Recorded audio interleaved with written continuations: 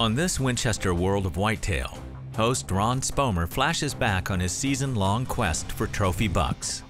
There he is. Yeah, that's it. There we go. That's a legal buck. Oh, Mac, he's going. Stop there, buddy. Oh, yeah, he has no idea I'm here. I think I'll shoot him. Here goes. From Idaho to Montana, Nebraska to Wyoming, Ron stalks them all in his relentless pursuit of world-class whitetails. There he is, coming right in front of the brush there. I didn't spend a lot of time counting antlers and points. Hal said that's him, take him, and I took him. That's our buck right there, take him. Spomer puts his skills to the test as he hunts across the western U.S. on this Winchester World of Whitetail. Look at that big buck up there chasing a doe already. Heck, that's our buck. I had no doubt I could put the shot in there if I could hold the rifle steady. I got against a post, slid the rifle through, everything was clear, put it high on the shoulder, launch it.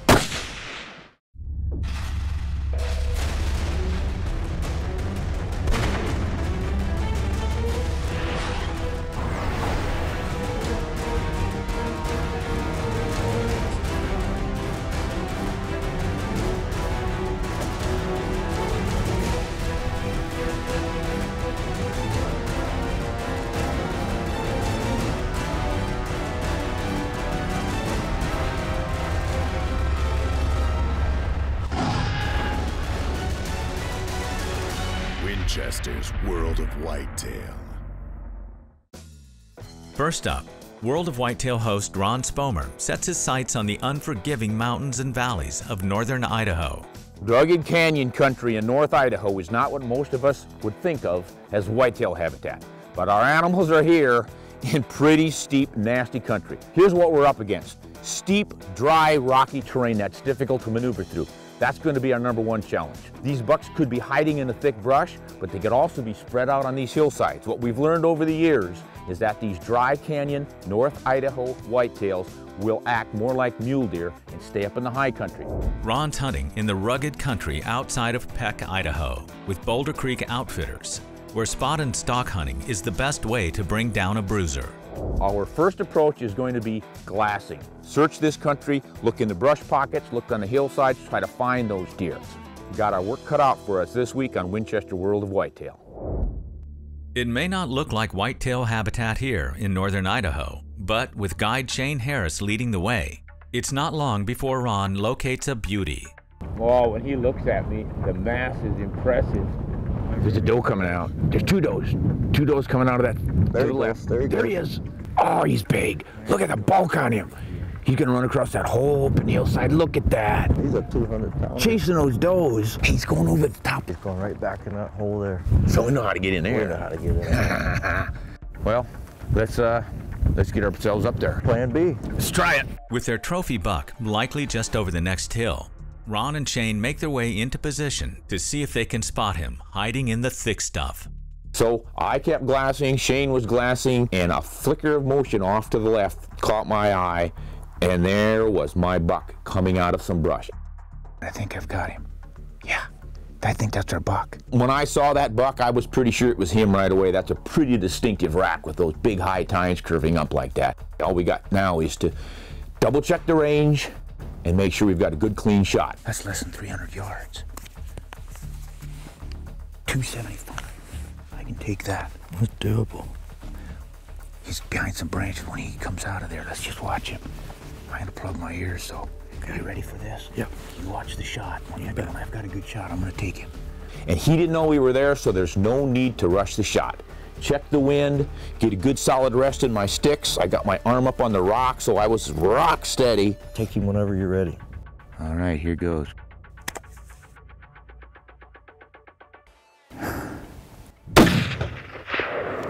Oh, I don't know. I don't know about that one. What was it, over him? Couldn't tell. I don't think I hit him. It didn't sound like it. Wait. Oh, there he goes down. All right. Congratulations, buddy. Thank you, man. I'm impressed with your hunting skills. What surprised me about this buck when I shot was his reaction. I have never before seen a buck lift his tail and run off bounding the way this one did. That's usually the sign of a missed deer. I always assume that if you get a hit, he's going to drop his tail and run low. None of this frisky bounding kind of thing. But as he ran, he started to wobble, and then he crashed into the bushes. We know he'd gotten him. But I didn't hear the usual whump, and I didn't get a physical reaction like I expected. Look at that. That is Nice buck. Look at this tall tines on this guy. That's a heck of a North Idaho deer. This isn't that strange. I have never seen You know, I the end of the haven't beam either. come up like that. It's just Both like, of 'em. yeah, it's just like another point and the beam ought to still be going out there, huh? Once again, Idaho has surprised me. You would think I would know enough. I've been in this state for years and years, and I've hunted it many times for whitetails. But you know white-tailed deer, they can always throw you a curve and they can always surprise you, and this was really no exception to that rule. Hey, I really enjoyed hunting with you, Shane. Yes, sir. Congratulations. No, It's man, been a good hunt. I was so impressed with the height of these. They're just a spectacular tall rock. Now the fun begins. Here we go. Yeah, bottom. Ah. I got against a post, slid the rifle through, everything was clear. I had no doubt I could put the shot in there if I could hold the rifle steady. Put it high on the shoulder, launch it.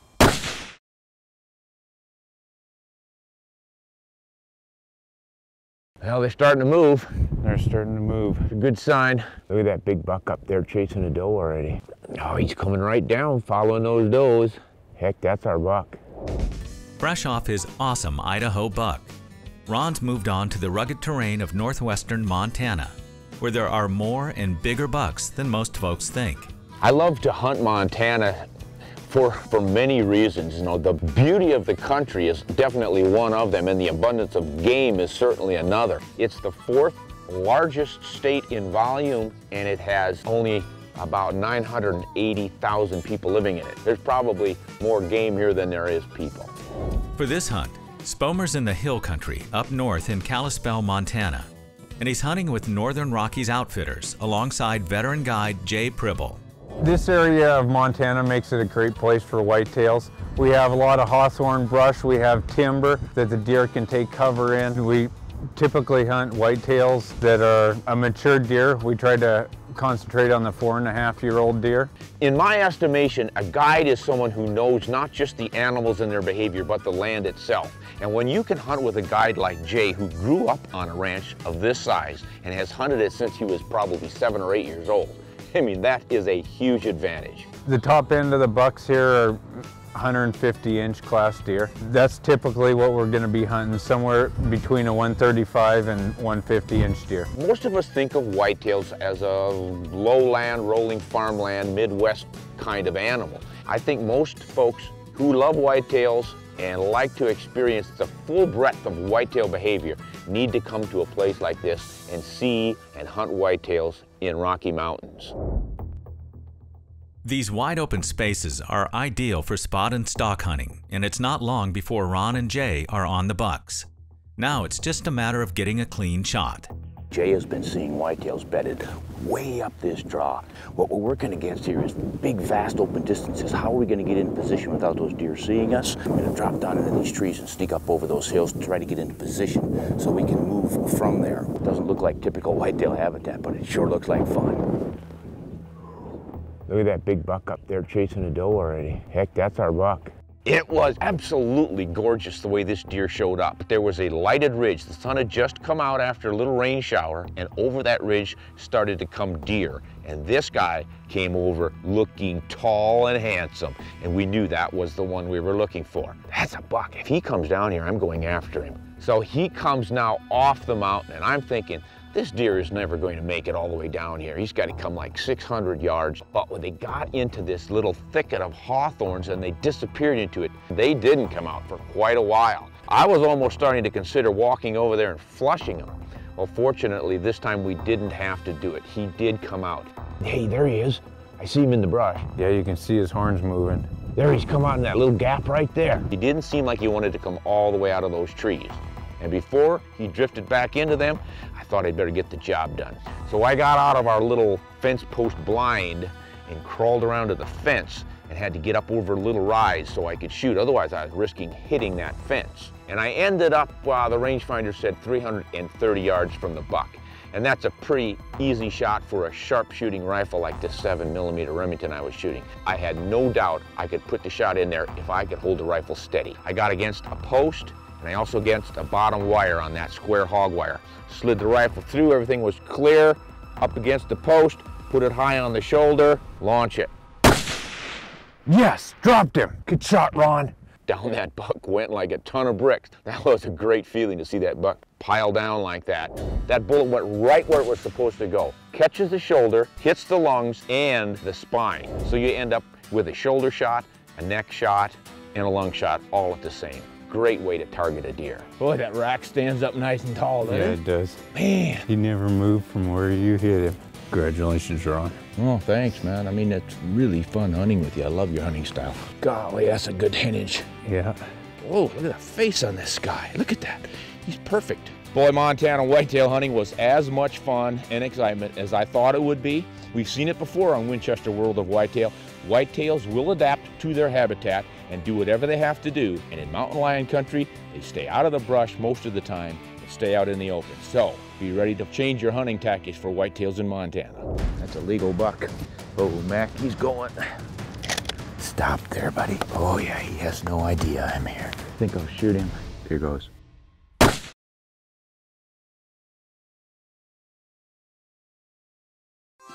With 2 bucks in the books in Idaho and Montana, Ron shifted his focus to northern Nebraska, which is quickly becoming known as a hotspot for big bucks. Kiapaha, Niobrara, the Elkhorn, romantic names for romantic little unknown rivers in north central Nebraska, and a great place to hunt whitetail deer.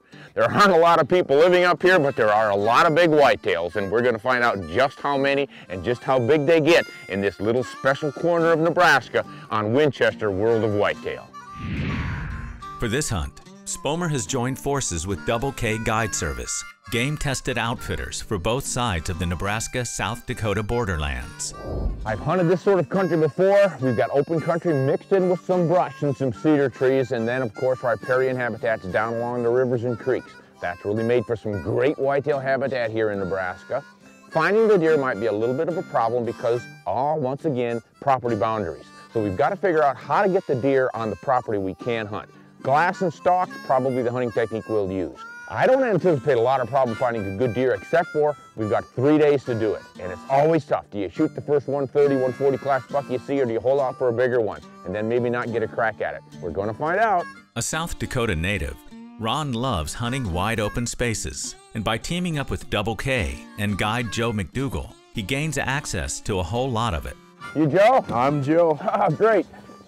Good to meet you. Have any trouble finding the place? No, you gave me great directions. It's pretty simple. Nebraska, follow the road, you'll get there. Yep, exactly. Hey, I'm sorry for the rush on it, but I've only got 3 days to hunt, so I just really need to get right to it. Yeah, that's fine. You want me to hop in and I'll show you where to go? Oh, absolutely. You're ready to Okay. go. Yeah, All right. Perfect. With Joe supplying plenty of inside information, it's up to Ron to put it all together and get himself in position to put the crosshairs on a big Nebraska buck. All right, here's the play. The wind is out of the south. I need to get on that hillside. Up and down these draws are where these deer travel. So I'm going to get up there, sit by some yuccas or maybe a little cedar tree and watch down into that draw for traveling deer. It's afternoon already. Great time to stay out here.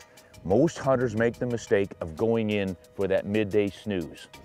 Much as I appreciate a good snooze, when the rut is on, you need to stay out in the woods. Got my scope all set up here. I can dial any power I need. I keep it set at around 6, maybe 8 to cover this valley. If something's right below me though, I can crank it down really quickly.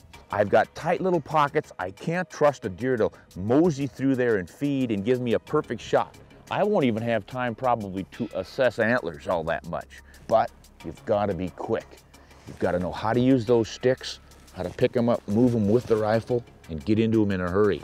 Because those little pockets and holes, a buck on the move gets through them in a hurry. Man, that brush pocket over there looks hot. There's got to be deer in there.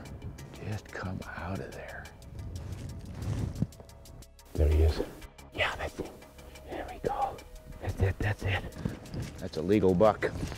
Oh, Mac, he's going. Stop there, buddy. Oh yeah, he has no idea I'm here. I think I'll shoot him. Here goes. Ready? Yeah! Look like a heart shot. Whoo! Woo, baby. Thank goodness I was ready. Boy, that's the way it sometimes happens. You're on your last day, it's the last afternoon, about 2 o'clock. I thought it was gonna be pretty grim in here because there wasn't much activity today. That was activity enough right there. Howdy, Joe. How you been? Oh, just glassing. I heard you shoot. Yeah. Just once, must have been a good one, huh? Yeah, right there. So I was gonna jump the creek and go get him. Yeah. You wanna help? Yep, I'll come along. See anything? Yeah, there's some blood over here. Got some? Yep. Hey, there he is. I'm up under the cedar. That's a nice buck. Yeah, looks like a good 3-year-old. Almost a 10-inch tine right there. Pretty close. 9 anyway, a little over 9. There, he's been rubbing fresh here. Still some moist cedar, it looks like, huh? All right, let's get to work. Yeehaw! There we go!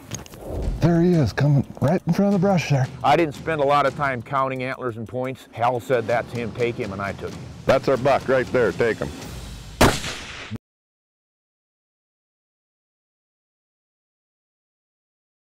Winchester World of Whitetail host Ron Spomer knows that among the rifle hunter's most crucial assets, a sturdy scope is at the top of the list. Optical instruments aren't just an adjunct to a hunt. I think they're essential. After all, our eyeballs are optical instruments, and we augment them with these extra tools. And these days, scopes like this Bushnell 6500 Elite are so versatile, you can do anything with these. You turn that power down to 2.5x and you can see an elephant at 10 feet. But if you have a small target way out there, you can dial this all the way up to 16 power, and that's incredible versatility. A scope like this will see you through a lifetime of hunting. Ron's had a great year so far, taking trophies in Idaho, Montana, and Nebraska. Now he's looking to go out on a high note in the underrated whitetail state of Wyoming. When I found out I was going to be hunting the Little Missouri River in northeast Wyoming with FAB Outfitters, I didn't have any idea it was going to look like this. I mean, this is dry and desiccated looking desert country.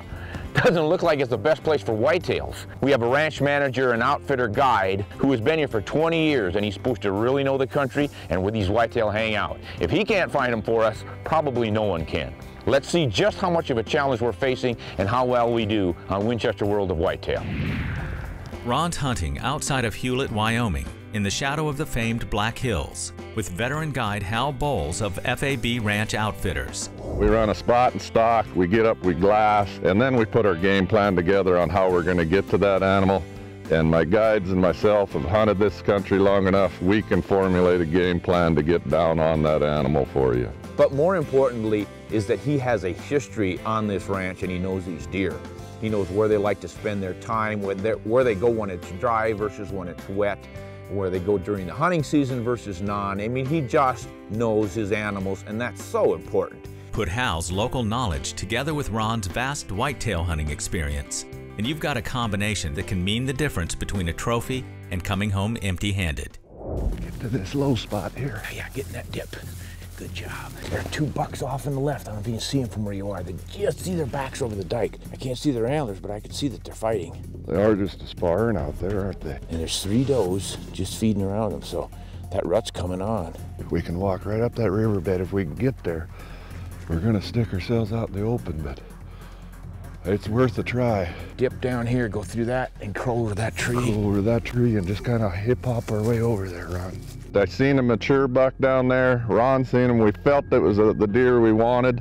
Yep, they're right there in that field, over that dike where I thought they'd be. That's that same bunch. That's that same bunch. Let's work down and get her on that dike. We'll go up right here. Let me peek over there first. We might have to move. Let me look. Okay. Wait. We gotta go down here. Okay, it's gonna happen fast. When we first spotted the deer down there, they kind of busted us, and we knew we had to move down anyway, so we ran down as quick as we could. You're gonna have to hurry, Ron. There he is doing it. He's going into the brush. Take him. These dikes aren't just for irrigation. They give us an advantage to keep moving down them and trying to get in a better shooting position. They give us a blind to get behind and keep moving down. You pop over that dike and you're skyline. I mean, they're seeing you against a clear sky, and you're pretty close to them a lot of times. And To Hal's credit, he had told me, be ready, this could happen in a hurry. There he is, coming right in front of the brush there. When he turned broadside and stepped back one more time, I thought, boy, I'd better get this done in a hurry. I didn't spend a lot of time counting antlers and points. Hal said that's him, take him, and I took him. That's our buck right there, take him. You got him. Boy, did I get a mouthful of dirt. I thought I got shot. Felt like a good hit. Did you see it? Yeah, it was a good hit. Did you hear it? Yep, I could hear it, yep. All right, I guess now we have to go find him and get to work. Good job. All right, that was fun. Oh, big body on him. Big bodied deer. But small antlers. That's smaller than I thought they were. I was afraid of that this year. Well, it was a big body deer, and I was surprised that the antlers weren't larger than they were. And often you'll get a fairly lightly antlered deer, and it's just a 2-year-old. But this animal had the body and the bulky neck of an older deer. Well, let's drag him out onto the flat here and take care of him, huh? Sounds good. I really enjoyed hunting with Ron. He's a very knowledgeable man. He's a well-read man. He's a great hunter. You got him? Yep. Good Lord, he's heavy. God, we're good. They should hire us for grunt work.